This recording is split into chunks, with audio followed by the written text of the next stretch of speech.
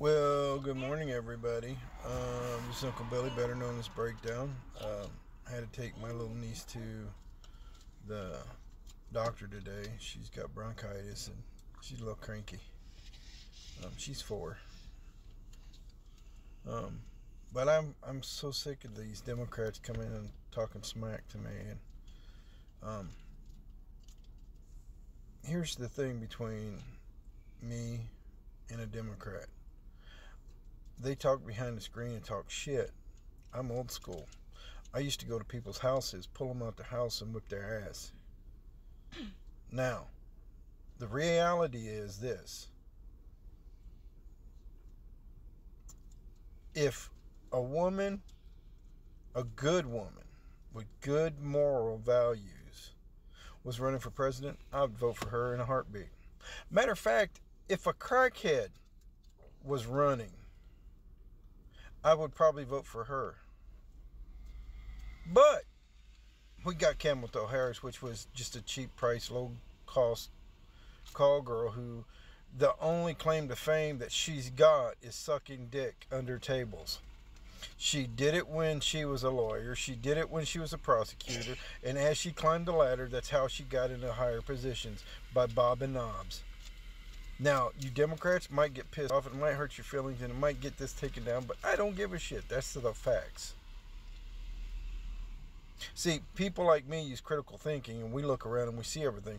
We're not sheep, we're sheep dogs.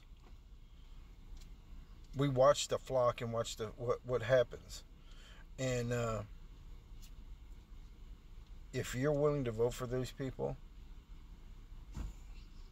2 questions.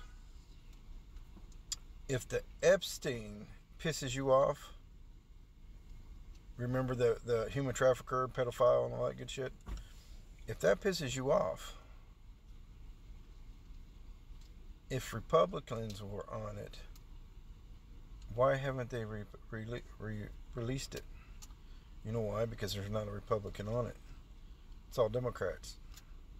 Let's see. Let's go over the list. Hillary Clinton. Oh, yeah. Oh, Billy Clinton. He went there a bunch. Obama. Michael. Michelle, the chick with the dick. Kamala Harris. And pedophile Joe. And a lot of other Democrats. As well as superstars like P. Diddy and the rest of those little fuckers. Shit's getting ready to hit the fan, people. So, other really funny part is all those felonies that Trump was accused of, guess what? The judge threw them away. Now the lawyers are begging the judge not to be sanctioned, because if he sanctions them, Trump can hold them liable for slander, and he will win. He got all that money back. Isn't that funny? That's so funny. Yeah, you people think, because something that's said is true. It's not.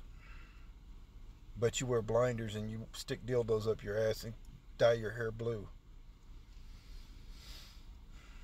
Now, the reality is, don't give a shit. Oh, and here's something else too, and it was brought to my attention. If Kamala Harris is married, and she changed her name and still signing paperwork as Kamala Harris, it's illegal.